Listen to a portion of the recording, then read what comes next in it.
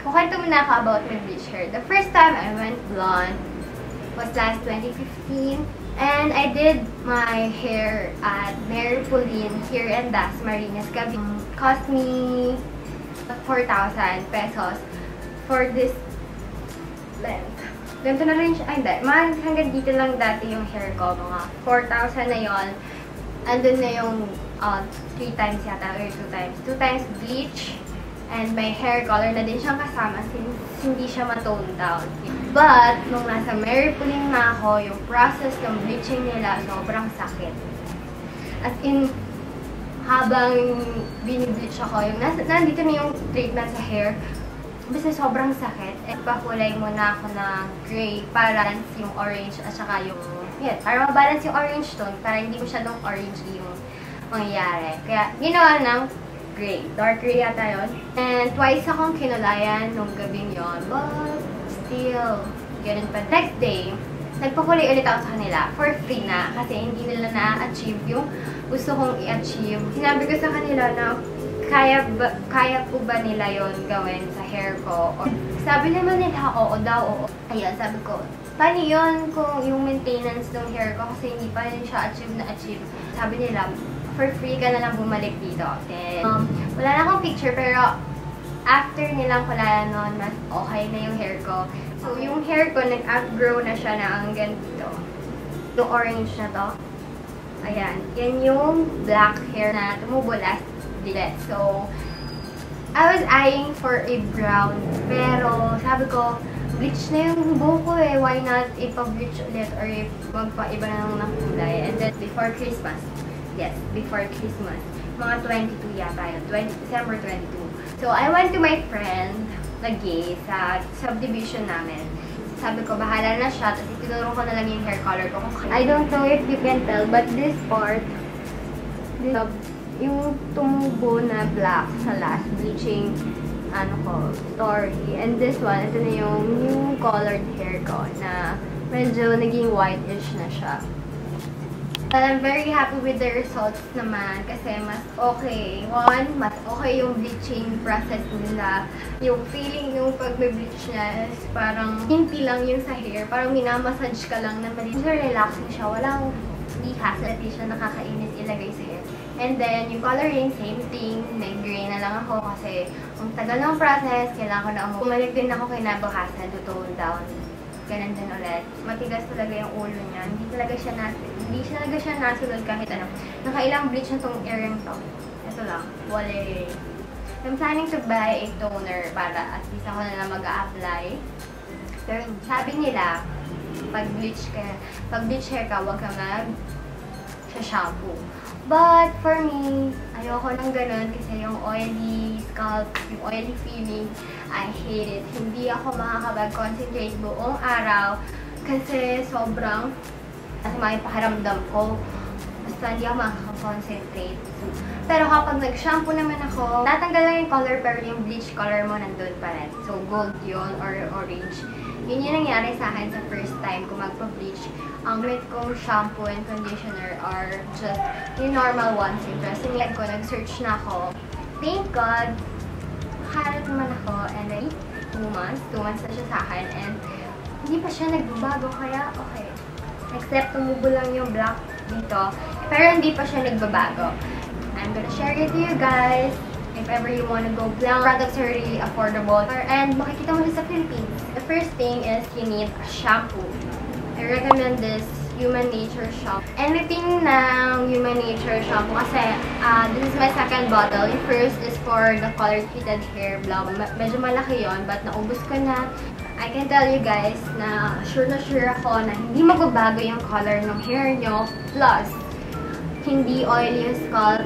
Plus, healthy pa kasi organic or natural lahat ng ingredients ito. Kaya okay siya. So, this Human Nature shampoo is 100% no harmful chemicals. Kaya, and this claims moisturizing for dry, rough hair. Mandarin fresh yung the smell of this. Lasa siyang, hindi ko alam kung ano, hindi siya orange eh. Basta Parang, orange nga siya. Yun yung nasa picture na. And this one is sulfate-free, silicone-free, and paraben-free. Kaya, okay, for bleach hair, hindi magbabago yung hair color mo. Yung maintaining the color, mas matagal yung process ng pagbabago. Kaya, okay siya. And, nga pala guys, this one is for 145 or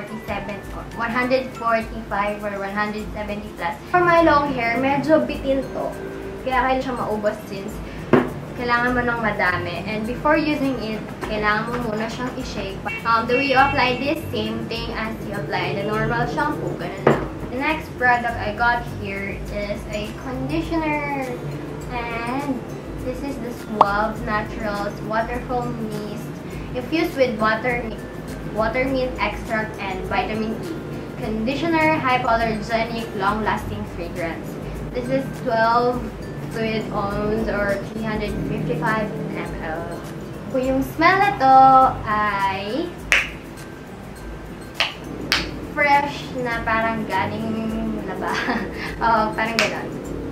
Parang bagong laba, sabon, yun. Waterfall mist. Kaya medyo parang tubig, gano'n.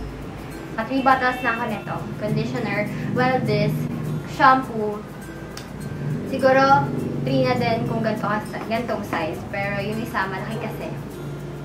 Galing din human nature. I bet yung mga conditioner din nila okay. Kasi organic or natural. Yung sabi nga pala dito sa SAUVE Naturals na conditioner na to, yun din. Diba? Usually, ang conditioner ang nagkakos ng oily scalp or yun, pag tumagal. Pero this one, hindi. Hindi siya nag-oil. No. Wala talagang oil. Alam mo yung hair ko, hindi ako naliligaw ng morning kasi hindi pa rin oily yung scalp ko. Which is very rare kasi oily yung scalp ko. Pero yung ibang shampoo conditioner, yung ginamit ko, oily yung scalp ko the next day, the next morning. Kaya, okay to. Kahit hindi ka papa-bleach, okay din yung mga shampoo conditioner na to. Yung sa SAUVE Naturals, kahit anong conditioner nila, yung green apple, yung clarifying conditioner, and this one, yes. Sa blog post ni ate na I forgot, I couldn't find her blog post. Thank you for you, ate. Thank you. Kasi you saved my hair. You saved my hair. Kung wala ka, siguro ngayon, golden hair. Although it looks gold on camera, no, it isn't. Dito lang. Pero yung, ayun whitish na. If you follow me on my Instagram, kaya nakita niyo sa Baguio pictures ko, kasi yun yung fresh pa yung hair ko. So far, wala pa ako ibang ginagamit na hair products bukod dito. Sa TONI&GUY Prep Heat Protection Mist. Heat Protection Mist, Anti-Static Control. So, after showering, ganun lang. And then, papatiin mo lang siya, blow dry. And I forgot to include the price of this. So, this one is 170 plus or 190 plus yata siya. And ginagamit ko lang siya pag nasa mood. I have an on and off relationship with this. Kasi alam kong okay siya for bleach hair. Kasi baka siya yung mag-cause pa ng ibang kulay. But, tinignan ko naman yung ingredients niya. Wala namang silicone, wala namang sulfate, wala namang paraben. Kaya okay din. So, that would be all. I hope that I helped you. No, like you cheese me, dog. I got mad fire on my aux cord. I speak like I graduated Oxford. And if you're questioning and if you're not sure, then hey, I got some time so we can talk more.